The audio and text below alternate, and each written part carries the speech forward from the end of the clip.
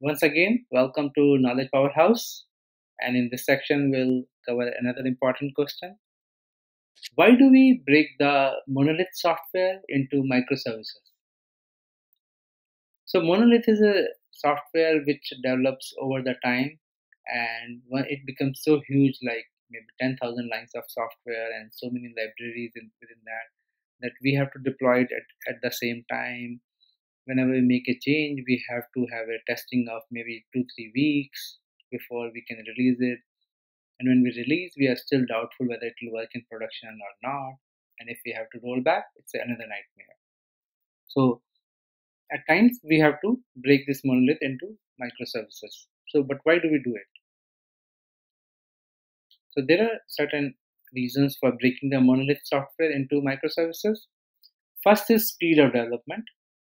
In a monolith software, it is time taking to build and deploy like a new change.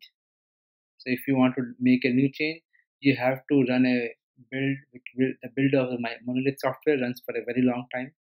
Similarly, deploying a software which is so huge takes more time. Whereas in a microservice, it's a very small piece of software. So if you make a change, the build happens very quickly, and you can run all your tests, integration tests, unit tests, everything within a small amount of time.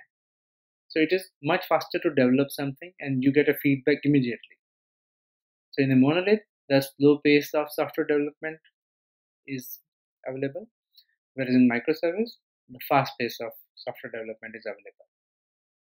So in microservice, you also do not spend much time on the overheads, like build is taking lesser time and the unit tests take lesser time, and that way you can get a faster feedback to go on to new feature.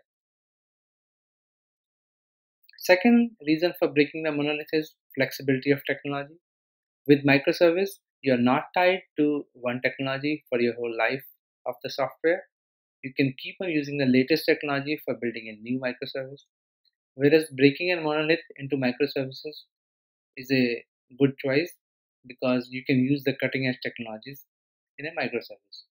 In monolith, let's say you are implemented the monolith into a specific language or specific version, then changing the version itself will take so much of testing and QA efforts that you may not want to go ahead and start using the new version. So that is another disadvantage of monolith software. Then comes the organization structure. So in case of monolith software, we have the software silos, like teams are formed in that kind of a fashion, where within an organization you have this team, that team, and those teams they may not be communicating well with each other, and the teams may not be truly agile. Whereas in microservices approach, you can have truly agile team, and the teams will be generic enough that they can build any microservice on a specific domain, which are related domains, because the concepts are same. So little bit of business domain will change, but other technical concept of microservice will remain same. So you can have a very good organization structure and better efficiency of the teams in the microservices model.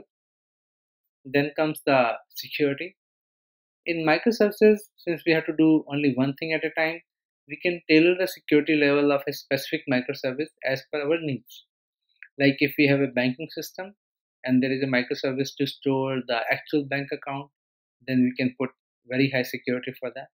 Whereas if there is a microservice just to check the balance or just to order checks, then you can have a lighter security over that. So you can like weigh in that what kind of security you want to put and that you can use. Whereas in monolith, throughout the software, you have to use a same level of security, which may be very costly. Then comes scalability. Obviously, in microservice, it's very easy to scale the specific service, whereas in monolith, you have to really do capacity planning. You have to buy the servers. You have to like think about all the aspects before scaling. Whereas in a microservice, if you see, oh, this service is reaching their maximum load, we can easily scale it into multiple services, or we can just deploy it to a better hardware. So the specific section is deployed to hardware, it costs much less. Whereas in case of monolith, the whole software has to be deployed, then it becomes a herculean task to scale the whole system. So these are the main reasons for decomposing a monolith into microservices: scalability, security, and flexibility of technology.